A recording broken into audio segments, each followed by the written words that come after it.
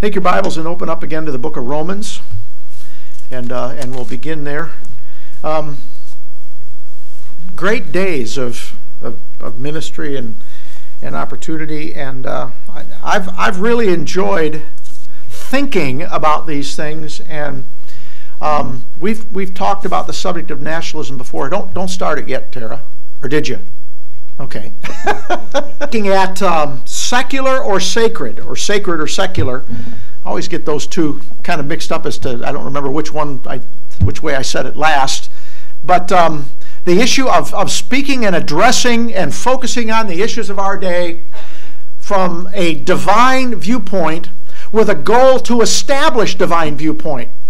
I found that much of what we believe in the political realm comes right out of the Bible. And people don't realize they're talking biblical principles when they're discussing some of these issues. But people need to know where it comes from, not just that you've got the answer, the point, counterpoint, so to speak. So we need, in our day, as the foundations are crumbling, many of them are already gone. Psalm 11 verse 3 says, if the foundations be destroyed, what shall the righteous do? If you got nothing to stand on, everything is sinking sand and shifting. So we look at our world and the foundations are crumbling. But our foundation stands sure. The Lord knows them that are His. And while everything else is going to pot, we can stand in the midst of the struggle and really have a voice and have a message that works, that people need. And so we've been through these different things. The first foundation is the Apostle Paul. He's the wise master builder. Romans chapter 1 verse 1, Paul, a servant of Jesus Christ, called to be an apostle, separated unto the gospel of God. Verse 5, by whom we have received grace and apostleship for obedience to the faith among all nations for His name. Paul is the apostle of the Gentiles, and we understand the big picture on the jigsaw puzzle box that God had a plan and a purpose in place for 2,000 years, revealing Himself to the nation of Israel and a purpose for them that He interrupted with another apostle who wasn't one of the 12. And now sends him out into the Gentile world, not with a Jewish message. Don't preach a Jewish message to a Gentile world. It doesn't fit. And don't try to make it a hybrid message, kind of roll it together and warm it over and try to make that fit, because it doesn't work. And it will be helpful to the degree that you apply biblical truth, but there is a tailor-made gospel that we have. And Paul here in Romans 1 gives us a history of the Gentile world as he introduces the body of Christ now, 2,000 years removed from when Paul was saved in ministry.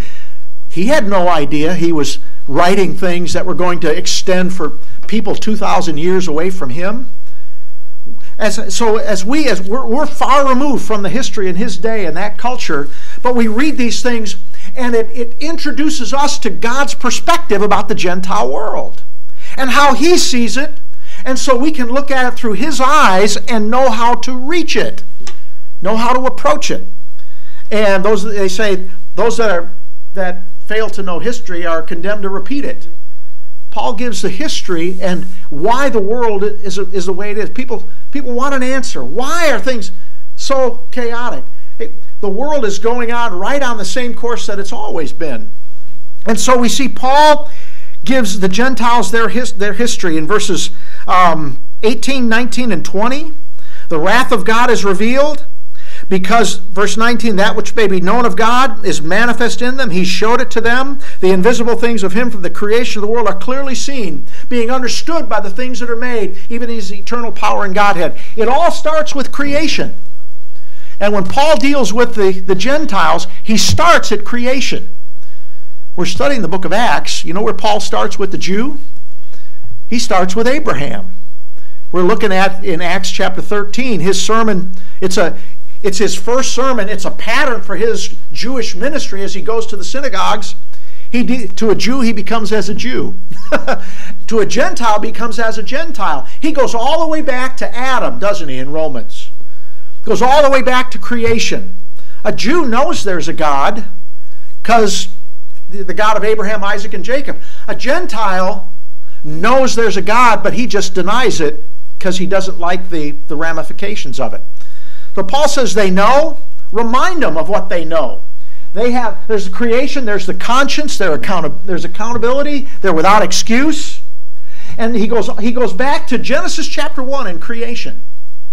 And of course, when you go back to Genesis chapter 1 and 2, you learn about the issue of volition, personal responsibility. God created man with an accountability and a responsibility to his creator, and an awareness, responsibility and accountability, volition in Genesis 2 and 3 with Adam and Eve in the Garden of Eden, and the one command that they had to obey and couldn't. So you see volition and responsibility.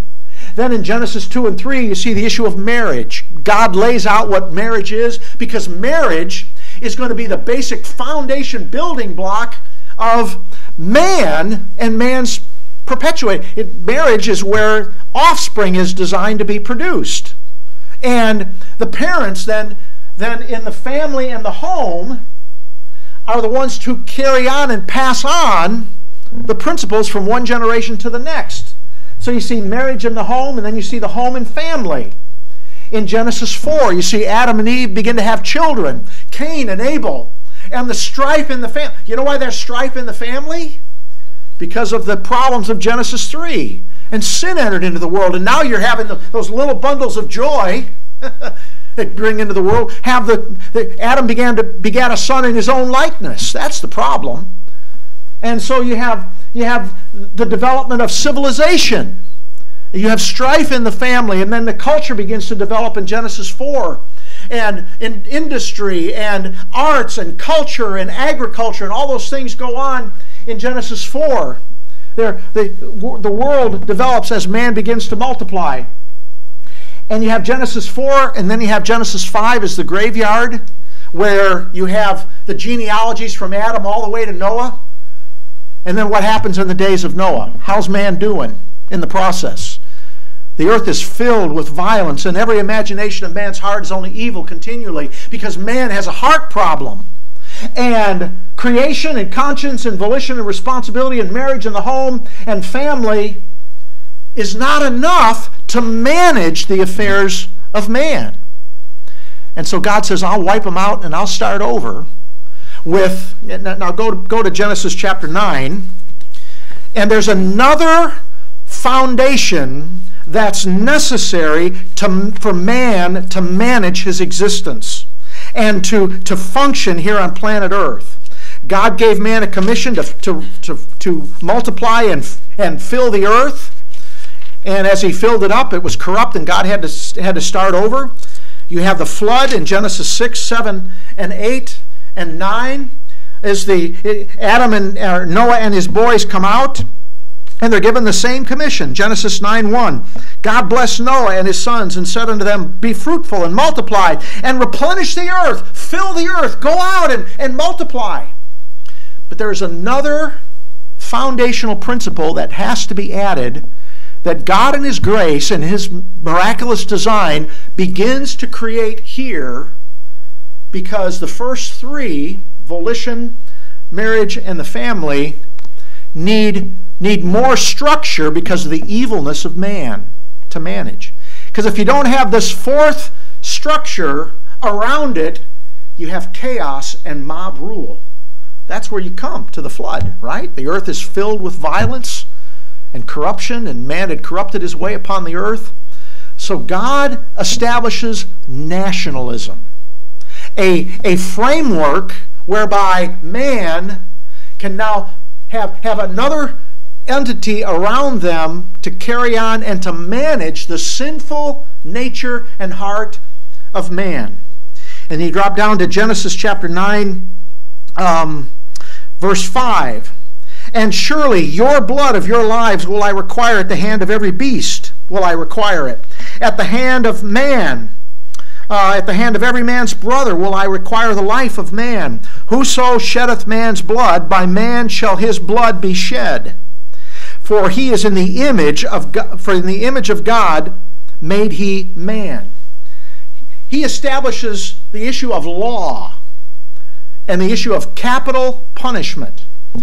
Now, capital punishment is the extreme, right? That's the max punishment. If you establish the max, wouldn't that kind of cover everything below? The issue of law and order administered by man and justice carried out as a deterrent or a punishment, more so punishment that then will be a deterrent and preserve righteousness. So you see those things established, and Noah and his boys go out now and begin to replenish the earth. Genesis 10 records the descendants of Noah's 3 boys. And in Genesis chapter 10, now these are verse 1, now these are the generations of the sons of Noah, Shem, Ham, and Japheth. And unto them were sons born after the flood. From verse 2 to 5, you have the sons of Japheth. And notice verse 5, by these were the isles of the Gentiles divided in their lands, and every one after their tongue, after their families, in their nations. You have national life begins. And notice the elements. You have isles, there's land. We read the passage in Deuteronomy where he establishes borders, territories for these nations. The 3 elements of national life are land, mass, and borders. Then divided in their lands, everyone after his tongue, language, because what's he going to do in chapter 11? He's going to divide the nations with their language to split them up because they wouldn't do it on their own. So there's land, there's language. He says everyone after their tongue, after their families. There's history and heritage that is passed down. Identity, there's a common identity in their nations. Those 3 things make up national life. Land, tongue, family together make up national life. Here's the sons of Japheth. Go down to verse number 20. These are the sons of Ham, after their families. There's family, that's Noah's middle son. After their tongues, there's language. In their countries, there's the land and boundaries in their nations. See those same 3 things. Then verse 21, you have the son of Noah, Shem. And you have his descendants. Drop down to verse 31. These are the sons of Shem, after their families, after their tongues, in their lands, those same 3 elements, after their nations. The element of national life that God establishes is family, that's the common heritage, and then you have language, and then you have boundaries, country. He set the bounds of their habitation. Paul talks about that in Acts chapter 17. And those 3 things make up culture and national life. Verse 32, these are the families of the sons of Noah after their generations, in their nations. By these were the nations divided in the earth after the flood. God gave the commission to Noah, didn't he? Replenish and fill the earth. Man says no, once again, doesn't he? Now you have the Tower of Babel. God's going to tell you how he did it and when he did it. He did it at the Tower of Babel, and he expands on that division of the sons of Noah. And you know the story of the Tower of Babel, and he lays those things out there. If you back up in Genesis chapter 10, verse number 25, as you're going through the genealogy of Shem, and we did this as we looked at some things in the first 11 chapters of Genesis in Sunday school a little while ago. He says in verse 25, unto Eber were born 2 sons. The name of the one was Peleg, For in his days was the earth divided. As you take the genealogy here at the end of chapter number 11, and you draw yourself the genealogy and the timeline, you get to the boy Peleg, and you find out that it's a certain number of years, and in his days was the earth divided. Not only did God separate the nations by language, he created a physical difference in the way they talked. So that those three families, and they're splitting into their national identities, couldn't communicate with each other. He created a physical difference. He reprogrammed their brain, if you will, so they couldn't communicate. It was at that time that he also split the continents into what we now see in the global map. You see, like the continents can almost fit together like a jigsaw puzzle. And there was a gradual shifting of the continents to separate man. By the way, when Christopher Columbus came to America, it was already populated, wasn't it? There were people already here. There were people already in South America. Because they all came from one place, right? They had to come, they started after Noah. God split. It was also at that time that God created the ethnic differences, the physical characteristics of the races. People wonder where all that came from. It wasn't the sunshine in South Africa or the cold climate up in the north. And God divided them for a purpose. He divided them. Paul says, go to Acts. Hold on here because we're coming back. Go to Acts chapter 17. Acts chapter 17. See, Paul does the same thing. He talks about this. When he deals with the Gentiles, he talks about their history. Acts 17, verse 24. Acts 17:24, God that made the world and all things therein, seeing he is Lord of heaven and earth, dwelleth not with temples made with hands. See how he talks about creation? Neither is worshipped with men's hands as though he needeth anything, seeing he giveth to all life and breath and all things. You see how Paul just talks like they already know that? He's not trying to convince them, because Romans 1 tells us they already know. They know and understand. They just hold the truth in unrighteousness. Verse 26, and hath made of one blood all nations of men for to dwell on the face of the earth. That word nations there, I believe, is where we get our word ethnicity from. They all came from one source, but the ethnic differences were part of God's dividing the nations back in Genesis 10 and 11. For to dwell on the face of the earth, and hath determined the times before appointed, and the bounds of their habitation. There's the borders, there's the land masses. When he tells Abraham, or tells Moses, remember when God divided to the nations their inheritance according to the number of the children of Israel. Deuteronomy 32, right? We read that. What's the number of the children of Israel? 12. So there are 12 quadrants. God knows where they are. Maybe we can't identify them. But God separated, he created the ethnic things with the differences in language and separated. Why? That they should seek the Lord, if haply they might feel after him and find him, though he be not far from every one of us.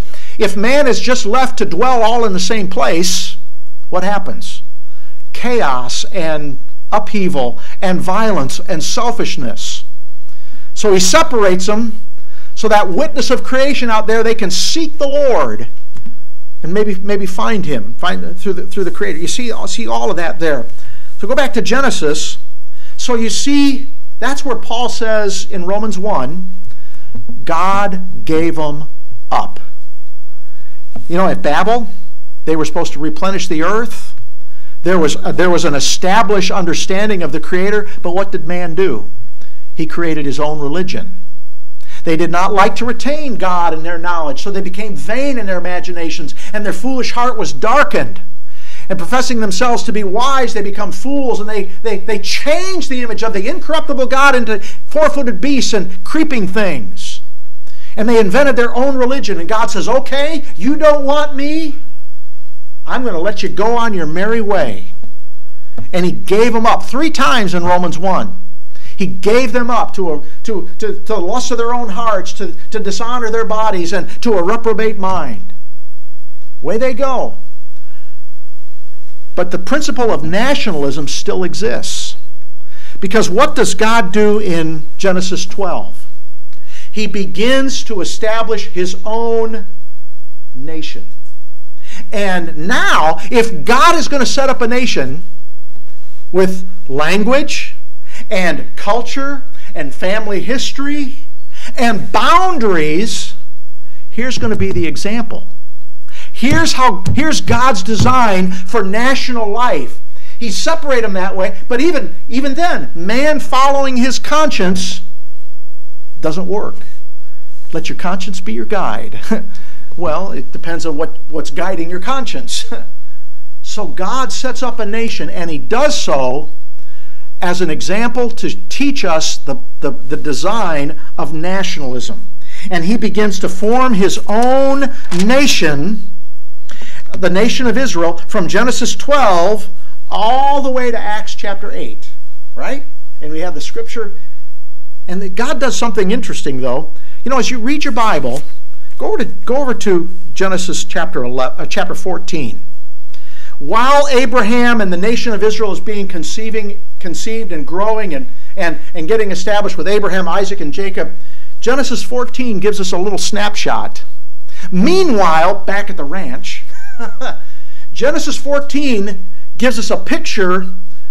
Well, how are the Gentiles doing while God's dealing with Abraham?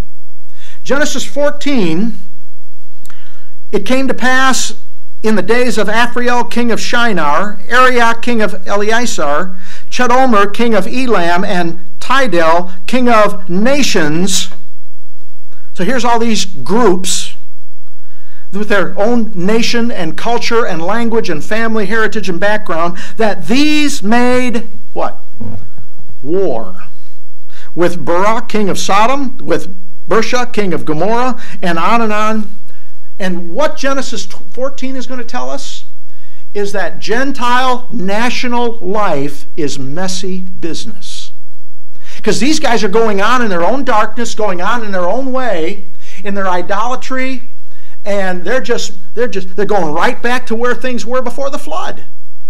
Because the problem is not your ethnicity or your heritage or your language or your environment. What's the problem? Sin. You came from Adam, and man has a heart problem. And you go down through the passage, and it's struggle, it's turmoil, it's bloodshed. Verse 4, 12 years they served Chedomer, and in the 13th year they rebelled. The Gentile nations, they make alliances, they have friendships, common interests, and then they fight amongst each other. Verse 5, in the 14th year, the kings of Chomar and the kings that were with him smote the Rephaims. Verse 7, in the middle of the verse, smote all the country of the Amalekites. Verse 8, the end of the verse, and they joined battle with them in the vale of Siddim. Verse 11, and they took all the goods of Sodom. Verse 12, and they took Lot. Struggle and conflict and war and taking and pillaging. Verse 14, when Abraham heard that his brother was taken captive, he armed his trained servants. They had to have weapons to conquer one another and to rescue one another and allies and so on.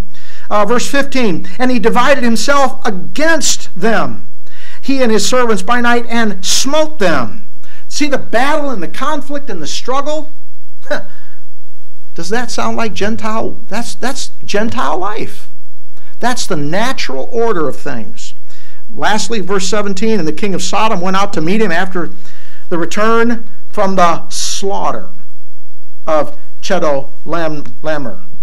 Bloodshed. You see all that? That's a picture, that's a snapshot in time of Gentile life while God's over here forming his nation. And Genesis 14 tells you that the Gentile national life is messy business. Isn't that what Paul says in the end of Romans chapter 1? being filled with all unrighteousness and ungodliness and abusers of their own selves and that whole long list there. Paul just nails it. So when Paul goes out into the Gentiles world, they have a history. They have been functioning in their own darkness for now 4,000 years, man has. And Paul now goes out into that arena, not with a Jewish gospel. The Jewish gospel won't fit. The Jewish gospel is based on Israel's history and the promises and the identity and the covenants that they had. Paul goes out into the darkness with a tailor-made gospel for the Gentile world. Not to fix the Gentile world, but it's among the nations. He's going to reach individuals in the nations. Because the nations and the world is on a course, right? Ephesians chapter 2, the course of this world and the prince of the power of the air, walking according to the lusts of the flesh and the desires of the flesh and the mind, and by nature. Paul didn't realize now that his gospel would go out into a Gentile world spanning 2,000 years, multiple customs in multiple cultures, and the progression of technology and all of that. Paul had no idea. And yet we have a message that's tailor-made for that world. In the midst of all of that, God is forming His nation. Here He's going to raise up, here's what a nation under God looks like. whose God is the Lord. Go to Exodus chapter 12. And the principle of nationalism, the structure and the order of nations, is seen with Israel as an example. Now, we don't follow Israel's doctrine, but the structure and order that's there will teach us what a nation should be. One nation under God. Now, Israel had God supernaturally over them, didn't they? Protecting them and intervening and working with them. People do a disservice when they talk about America as God's nation. As though God superintended the rise of the nation and He had His hand upon the nation and intervening. No, we're in the dispensation of grace, right? What you have, it's the other way around. It's the nation that is closest to God's design for nationalism will prosper the most. Righteousness exalteth a nation. Sin is a reproach to any people. So you want to know the principles for a nation under God? Exodus chapter 12 is the birth of Israel as a nation. They've grown to a multitude there in Egypt, around 6 million people. I think it's about 6 million people. Maybe it's 2. I'm drawing a blank right now. But that nation comes out of Egypt. That is the birth of Israel. You have the conception, the gestation for 9 months, the analogy. Then what happens at the end of the gestation? Birth. And it's a traumatic thing. And you see all those things fulfilled. You know about being born again? When was Israel born the first time? When they came out of Egypt. They were born physically as a nation. They need to be born spiritually, born again spiritually. They will at the kingdom. Different study. Exodus chapter number 12. Verse number 48. Exodus chapter 12, verse 48. And when a stranger shall sojourn with thee, and will keep the Passover to the Lord, let all his males be circumcised, and then let him come near and keep it, and it be as one born in the land. No uncircumcised person shall eat thereof. You know what God's policy for nations are when it comes to immigration? Oh, there's a hot topic today. You know what it is? It's assimilation. To maintain the identity of the nation. You know what the emphasis today in the world is? Globalism. and internationalism. The breaking down of the individual identities of nations. No, God's design here is a similar. What was God's design for Israel? That the Gentiles would come in. They're welcome, aren't they? But they had to blend in and assimilate with Israel. What was the problem with this? Why did Israel eventually decline and fall apart? Because they were corrupted. They didn't remain separate from the Gentiles and adapted their culture and adapted their manners of life. And it led to their decline, morally and spiritually. Verse 49, one law shall be to him that is homeborn, there's the natural, and unto the stranger that sojourneth among you. Just like Genesis chapter 9, the issue of law. You know, man was following their conscience, and that wasn't enough. So God, with Noah, establishes the principle of government and law. Law and order. Because if man is left to himself without a common standard, what's he going to do? He's going to follow his heart and his conscience. The principle of law. Go to Exodus chapter number 19. Israel has elders. They have a priesthood. They have a structure of leadership there. In Exodus 19 and 20, God gives them the law, doesn't he? The 10 Commandments. This is fascinating. Exodus 19 verse 7. And Moses came and called for the elders of the people and laid before their faces all these words which the Lord commanded him. What were the words that the Lord commanded him? The law. Verse 8, and all the people answered together and said, all that the Lord has spoken, we will do. Well, that was a boast for one thing. But you know the other side of that? You know what you have? You have the consent of the governed. You have the people agreeing together, this is the law that we're going to follow. What a concept. National identity has already been established. Now God is going to give them their constitution and the rule of law. Chapter 20, you have the 10 Commandments. Okay? The 10 Commandments establish the moral foundation of the nation. And within those 10 Commandments, there is the verse 3, thou shalt have no other gods before me. Thou shalt not make to thee a graven image or any likeness of anything that is in heaven above, or that in earth beneath, or that is in the water under the earth. Thou shalt not bow thyself down to them, and so on. The moral compass, morality comes from God. Morality is not defined by individual choice. He's the creator. He put the conscience. He gave man volition and responsibility. In Israel, you have marriage and the home and family. And then you have the rule of law that man and the national identity acknowledges the creator. There's the final authority. There's the author of morality. And we agree together that we will follow that law, and that will preserve order in our nation. Without the rule of law, you have chaos.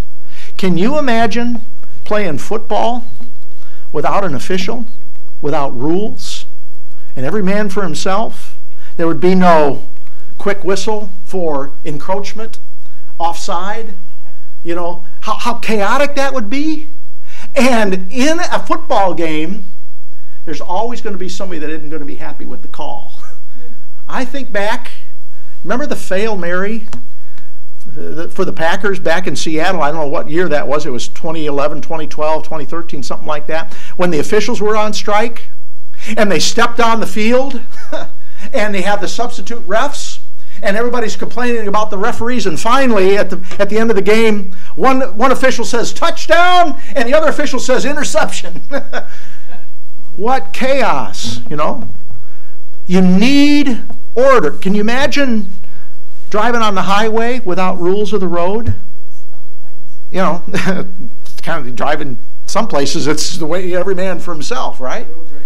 Yeah, yeah. Why do you have road rage? Because the nature of man. My right. I'm first. You cut me off. I'm in a hurry. Look out. Lay on the horn. My signal doesn't tell. It tells you what I'm going to do, not what I want to do. You know how that works? If you don't have order, you have chaos. Genesis chapter 21. I'm sorry, Exodus 21, 22, and 23, you have the judgments for social life in the Mosaic Law. You have the moral law in the Ten Commandments. You have the judgments in 21, 22, and 23 that govern the social life, servants, and family authority. Genesis 21, verse 17. 21:17.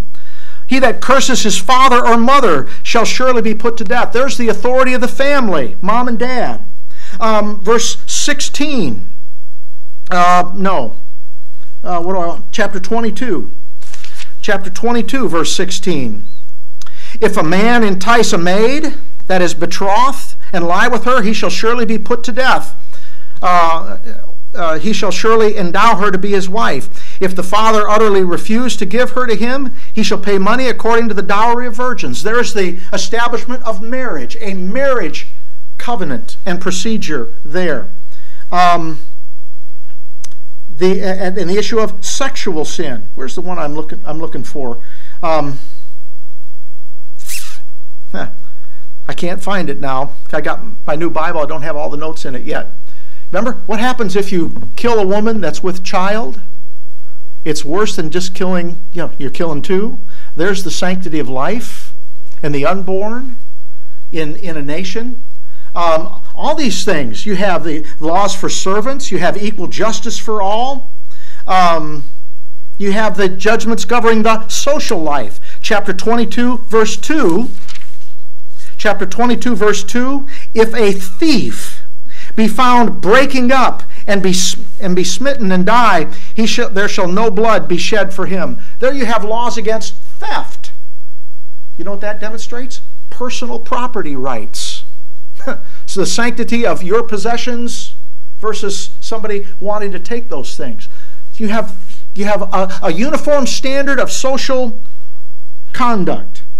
Chapter 24, you have a religious foundation, a spiritual foundation. In chapter 24 through 31, you have the tabernacle and the worship structure set up. So there is a spiritual foundation within the nation. Here, that's God's design for His nation. Now, God didn't have His hand on America supernaturally guiding it, creating all of those things.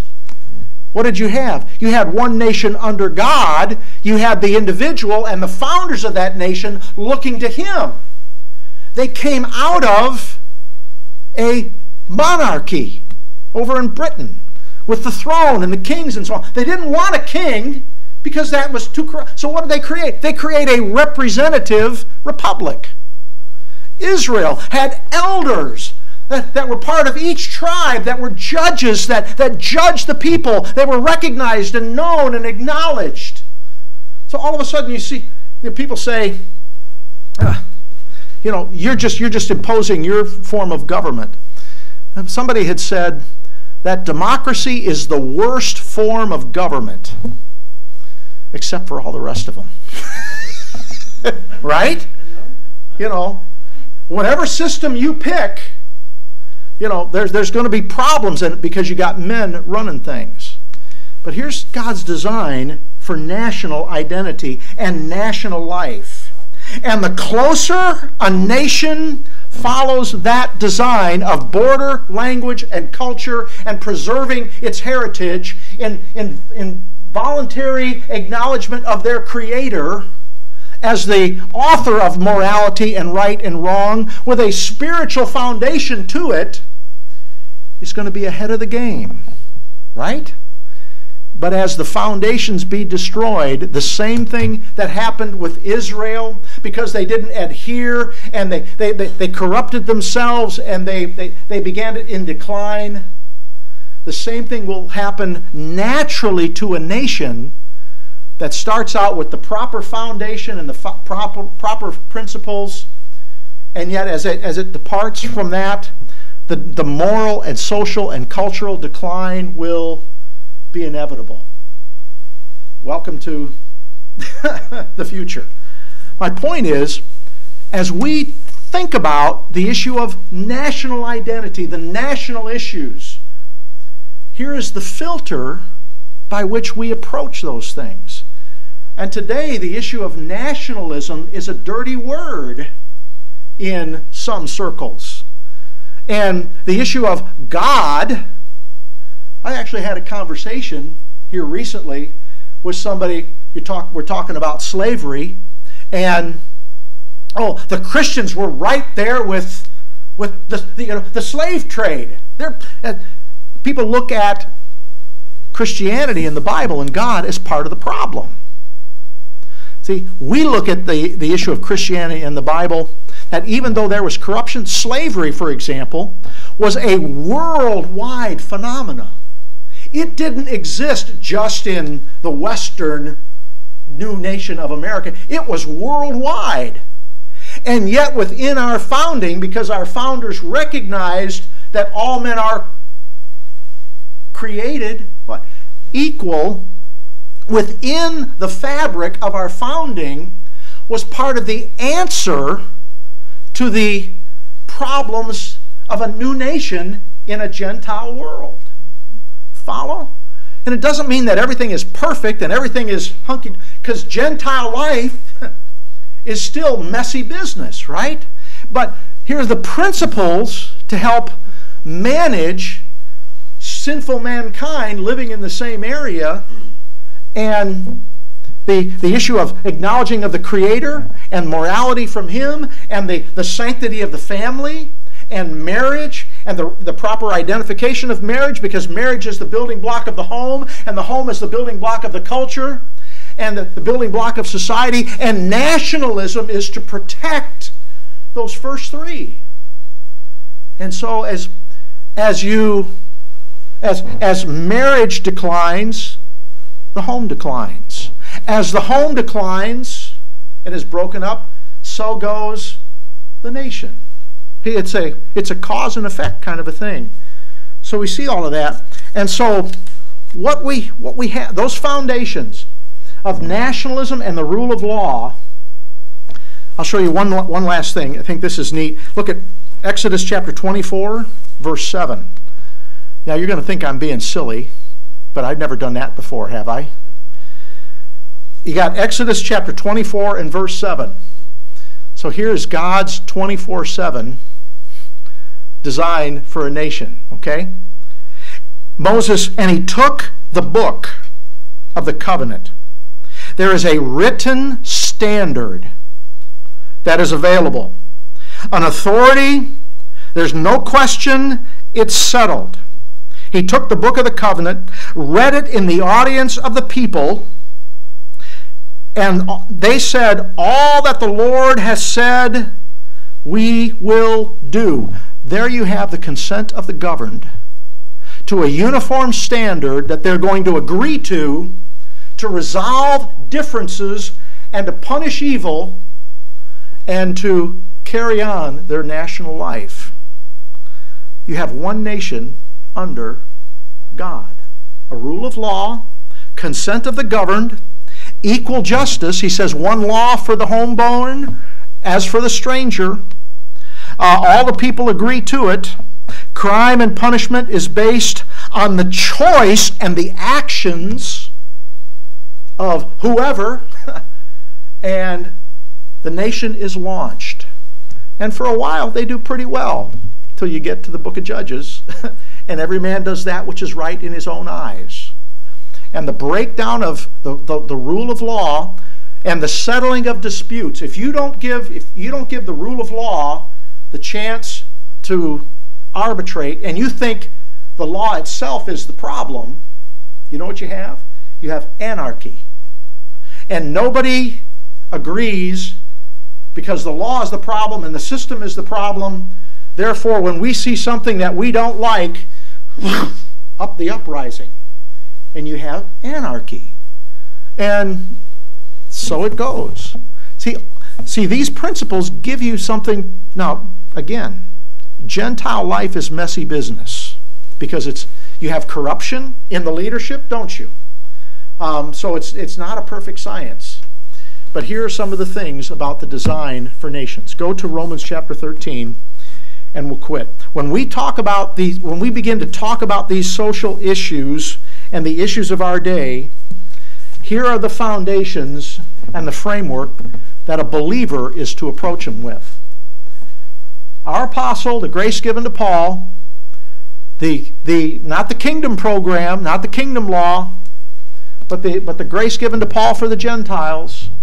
We recognize the issue of creation and evolution. When evolution was introduced into the education system, what did it begin to do? It began to cut away at the fabric of the nation at the very first foundational level. And if the very first foundation is destroyed, what's going to happen to the rest of it? So you have creation and conscience. You have personal choice and responsibility and accountability. You have the proper identification of the marriage, of what marriage is, and gender, and the home, because the home is where the training goes for the next generation and the next generation. And then you have the family, the extended life, and then you have the national structure around it to preserve those things. And you look at that, and then you look at the way that the nation of Israel was set up. You know, when Israel began, they began to cry. They said, "We want a king, just like the rest of the nations." And they got outside of God's design. God says, "Okay, if that's what you want, be careful what you wish for," right? And Israel, because it was a spiritual problem that led to the fall and decline of Israel, wasn't it? And so it is first and foremost with America. So I hope that gives you some framework. And and sometimes when we discuss the issues of our day, the talking points come from good moral values. But see, we're not pointing people to a hero or to a party or to a philosophy of government. Who do we ultimately point people to? The Creator. Because He's the one that's going to meet the need in the human heart. If they're lost, they need the gospel of the grace of God. If they're saved, they need the Word of God rightly divided to work in their lives to live in this messy world that we live in. Amen? And that's where we come in. We have the pillar, the local church is the pillar and the ground of what? The truth that God has today for the dispensation of grace. We've got a big job ahead of us. And praise the Lord that we can be a light. And there's all these other little lights. They're not as big as some of the other lights, but it's what the world needs. And we go to reach individuals here and there and take them out of the kingdom of this world and the kingdom of the adversary and making them ambassador for Jesus Christ. And when you do that, then you can function in this world because you're functioning for Him. And He'll take care of the mess at the second coming. Right now, we're here as ambassadors for Jesus Christ with the message of grace and peace through a Savior that's now offered to every single man, woman, and child. An unrestricted message, no division, no preferential treatment for the Jews. The ground is level at the foot of the cross. And we can share that wonderful message. And you know, when people are ready, like Sergius Paulus was in Acts 13, they grab onto it because, yeah, it works. And otherwise, you know, most of the time you're out there in the world and you're rubbing the fur on the cat, but the cat's going the wrong way. And you're going against the grain. And that's okay, because it's always been that way. Right? And so next week we'll begin to talk about some of these issues, try to look at them through the filter of God's Word, to know how to think about them. And our young people need to know how to think about them too. And to have that foundation built under, because they go out there in that world, in the education system, and it sounds good, and it's to overthrow all of that, because at the root it's human wisdom and human viewpoint that doesn't want the accountability to the Creator, and so therefore they invent their own wisdom, because they're professing themselves to be wise, they become fools. Okay, well, what a great opportunity. I don't say all this to discourage you. I say it to encourage you, so we can go forth with clarity and with confidence, whatever comes down the pipe. Because the nation goes like this, doesn't it? But sometimes the downward spirals are deeper, but it's always like this. You know, it's always, because that's the direction of the course of this world. But so we're going like this. Amen? What a joy. And it's the life of Christ in our hearts. He gave you His life so that He could represent, so you could take Him in this dark world. Anyway, plenty of time gone by. Father, thank you for the opportunity to look at these things. We thank you for the gospel of the grace of God, the new message that goes out to the Gentile world of an everyman Savior, not needing a priesthood, not needing a mediator, but can go directly to the cross work and the person of our Savior and the work that was provided there for them. And Father, as we preach that gospel, we strike that nerve that is in every individual's heart. There is an awareness of who you are. There is an awareness of accountability. There is an awareness of the fact that we don't measure up, and that we've all sinned and come short of the glory of God. And when we're really honest, we acknowledge that. And the only answer is not found in ourself, and it's not found in a religion of human effort. It's found in the person of our Savior and the life that He has given to us. And we just rest in that for eternal life and for daily life. We thank you. It's in Christ's name we pray. Amen.